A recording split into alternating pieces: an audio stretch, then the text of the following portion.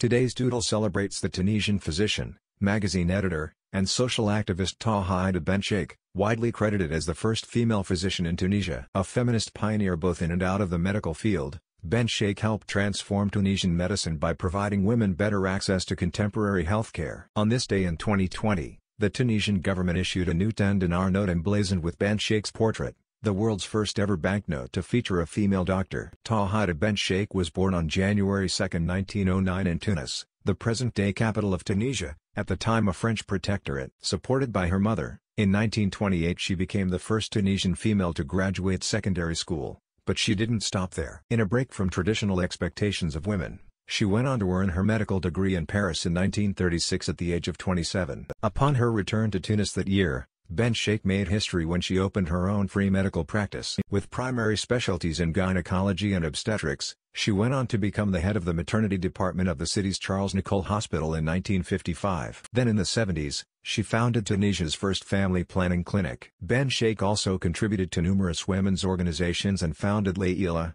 the country's first French-language women's magazine. Here's to a medical trailblazer who made huge strides for gender equality in Tunisia and beyond. Like, share and subscribe to Doodle Catalog.